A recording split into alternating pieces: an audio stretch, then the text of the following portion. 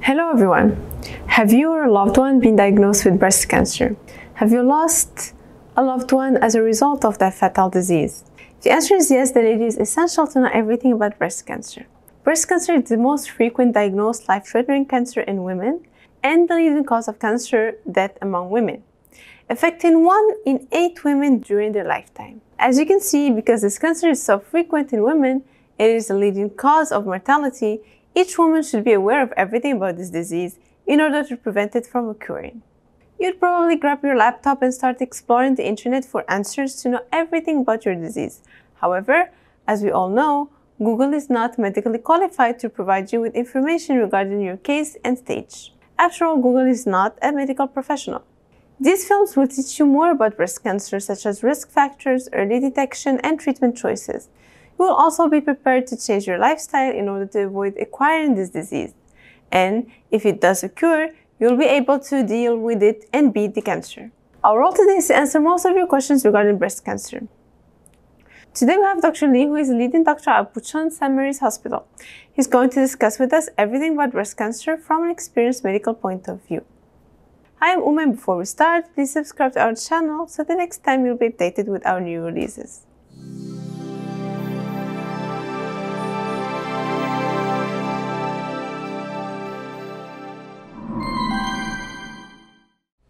Hello, Dr. Lee. Hello. Can you please introduce yourself to our viewers? I am Lee Won-ho, who works at the Catholic University Hospital, specializing in treating breast So, cancer. Dr. Lee, first question, what is breast cancer exactly? Breast cancer is one of the most common forms of cancer for women. It appears as tumors and is increasingly steadily in occurrence. But breast cancer is possible to detect early on with medical tools and exams. If detected early, it can be treated successfully quite often. If the cancer is not spread to other organs, the cure rate is 90% or so. So what is exactly the etiology behind the breast cancer? It is not clear yet the causes behind breast cancer, so we do not yet know what type of person contracts it and why some don't.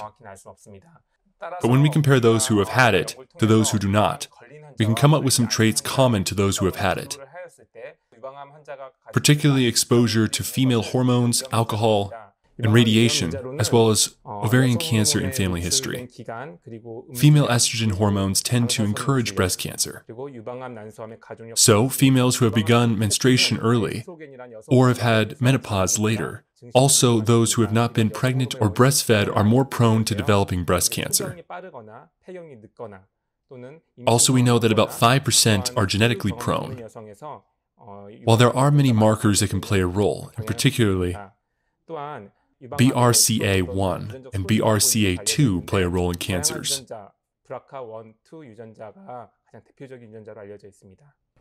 What are usually the symptoms of breast cancer? In terms of symptoms, about 70% of patients can feel it through lumps. When lumps are detected, one should pay attention to it. Also, about 2% can be detected through blood distribution, especially when lactation is present without any suction. But if it happens, a doctor should take a look. However, the most common symptoms patients visit the hospital is pain. Pain is a separate issue from breast cancer. So suspecting breast cancer due to pain is not needed. But if it worries someone, a medical exam or test can resolve the patient's worries.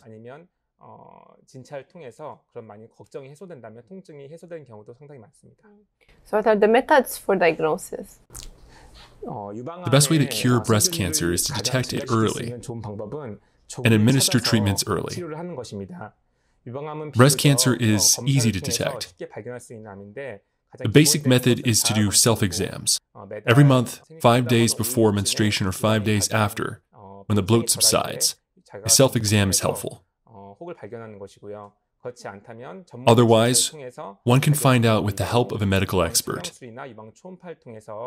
Also, it can be detected with the help of imaging specialists using ultrasound or mammogram. We can also detect through biopsies. For Asian women, ultrasound is very useful. For Western women, it is known that mammograms are the standard. For Asian women who have densely woven tissue, a mammogram can miss 30 to 40% of the potential tumors. So for younger women, incorporating ultrasound for detection is beneficial. Ultrasound cannot replace mammograms. One can say that mammograms can see the forest, and ultrasounds can see the trees. Using just one of the two can miss very early tumors of very small size. What are the different types of breast cancer? Breast cancer, first of all, some are ductal carcinoma in situ, and some are invasive ductal carcinoma. And depending on the location, it can be divided into ductal and lobular carcinomas. But recently, molecular biology matters most. So the cancer can be typed as hormone, HER2, or triple negative types. The reason this matters is because a patient's outcomes change as well as the treatments. What are the kind of treatments that exist for breast cancer dependent on the kind of breast cancer? The basics of treating breast cancer is total surgical removal of the tumors. If visually possible, the surgical removal is the best. Aside from surgery, there are effective supplemental treatments such as hormone therapy, radiation therapy, and chemotherapy, etc. The supplemental treatments depending on the tumor types and development. If we discuss surgical methods first, there are partial and fully removable surgeries. If the tumor is small and we can preserve the shape of the breast, we can go with the partial surgery.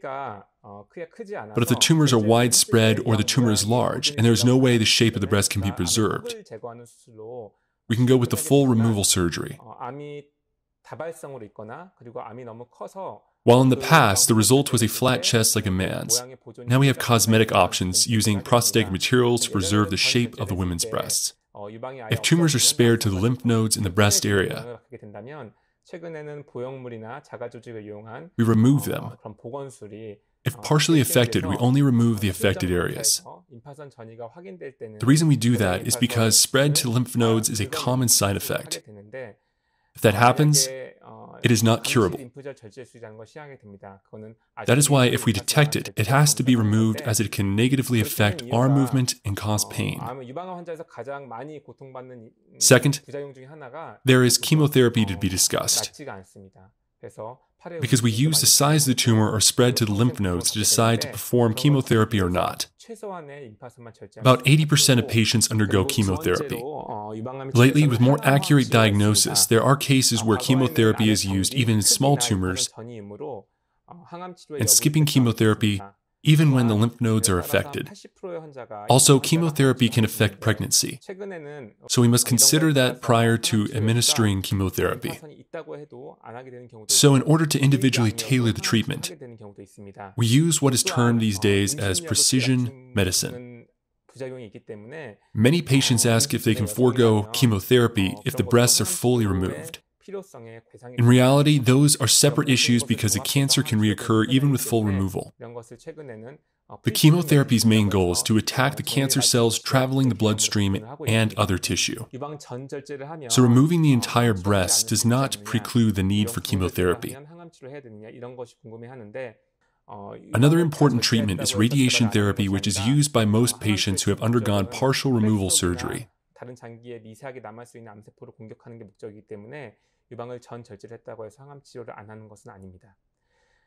It takes about 5 to 6 weeks of treatment. But lately, there are methods that can reduce the treatment to 3 to 4 weeks, which is becoming normal. Also, patients who have undergone full breast removal may also need radiation treatment. Also, those who have been affected by hormones, we treat them with hormonal therapies.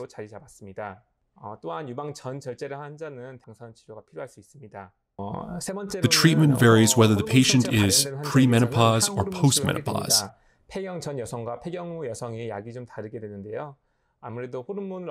Because this is hormonal, one can experience hot flashes or sleepiness. Usually this is administered for 5 years, but lately there are studies recommending 10 years. We do it for 10 years. So what age is a woman more susceptible to breast cancer? Typically, breast cancer occurrence goes up as one ages. In the West, most are centered around the age of 70. In Asia, we see occurrences from age 40 to 50. The reasons are not known yet, so beginning at the age of 40, one must pay attention to the possibility of breast cancer. So, talking about the mammary glands, is there any predisposition to the disease? Of the total breast cancers, 10 to 20% is known to be genetically predisposed. So if family members have breast cancer or ovarian cancer, the likelihood of getting breast cancer goes up. Also, pancreatic cancer, prostate cancer, colon cancer have correlation to breast cancers. The remaining 80% are cancers without genetic predisposition. We believe the contributing factors are obesity and alcohol consumption. Okay, so heredity anomaly of genes BRCA1 and BRCA2, what is it exactly? Heredity breast cancer refers to certain genetic factors that spur the growth of cancer. There are about 100 types of genes that can have relations to breast cancer, but the most well-known are the BRCA1 and BRCA2 genes. These genes play a role in recovery and of certain cells in the body when damage is present. When the role is limited, the cancer grows. While slight differences between BRCA1 and BRCA2 exist, when there are problems, about 60% can develop breast cancer and 20 to 40% can develop ovarian cancer. So patients need special care and monitoring. While we can perform prevention breast removal, there is no proof that anyone undergoing this procedure will live longer. The reason is because we can detect breast cancer early on, so there's no need to remove the breasts in a preventive manner. So we must discuss deeply with the patient to see if her psychological and environmental needs require this procedure and a preventive measure or not.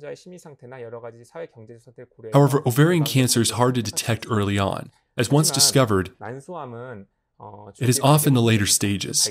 So in this case, preventive removal is needed. The timing should be after having births of babies, ages 35 to 40 or later. Also, those with the BRCA1 and BRCA2 genes should get regular checkups from age 25 and up.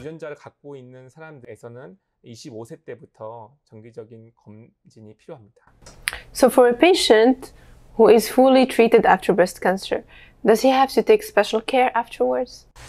Many patients search the internet to see what is good to consume and what not to consume, as they are very curious. But there are no really good foods for you, nor really bad foods. A while back, many thought that soybeans were bad for breast cancer due to its isoflavones, which are similar to the chemical structure of estrogen. But recent studies show the opposite effect and are good for prevention instead.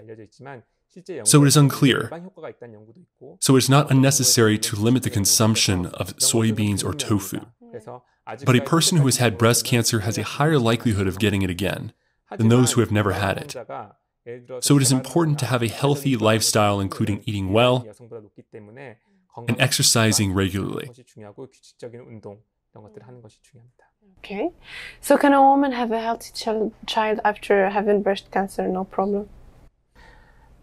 This is a very difficult question. A patient with breast cancer who gets pregnant is not at a risk of reoccurrence. Realistically speaking, a woman undergoing hormone treatment for 5 years or more, the medicine used increases the risk of the child becoming deformed. If a woman wants to have a child while undergoing treatment, we must stop the treatment. But doing so can increase the risk of reoccurrence of cancer. So we must discuss in detail with the patient. If we assume a patient is 35 and wants to have a baby, it is not realistic to think she can have a baby in her 40s when the treatment is over with. So we must discuss her specific case with the perspective of the severity of the cancer, her wishes to have a child, etc. So many doctors would advise on 2 years of hormonal treatment, then get pregnant, then continue after the birth of the baby. Another issue is the likelihood of getting pregnant. When chemotherapy is performed, the ovarian cells get attacked. so the likelihood of getting pregnant becomes lower. So before the treatment, a patient can preserve her ovaries or try to use treatments that can limit the damage done to the ovaries. Okay, so breast cancer in men, is it possible? It's very rare, but it can happen. But if it happens, it is usually a benign tumor. So if there is a genetic predisposition, is of old age, or if the tumor is not hard, it should not be of high concern. But for men, since it is so rare, even if a tumor develops, many men ignore its consequences and delay diagnosis. So while rare, if it occurs, it is important to get a professional diagnosis. There's no prevention measure, but since obesity and alcohol are related, it is important to watch one's weight and limit drinking alcohol in large amounts.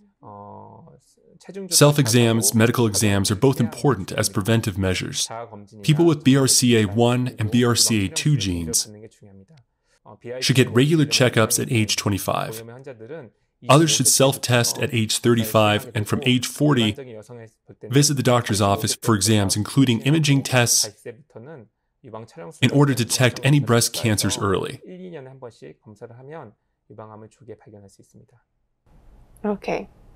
Thank you, Dr. Lee, for coming. 네, 감사합니다. 네. So today we learned many things about breast cancer in detail, such as symptoms and treatment. Thank you for joining us once again today at CloudHospital TV. If you have any questions or comments, please leave them below and we'll respond to you as soon as possible.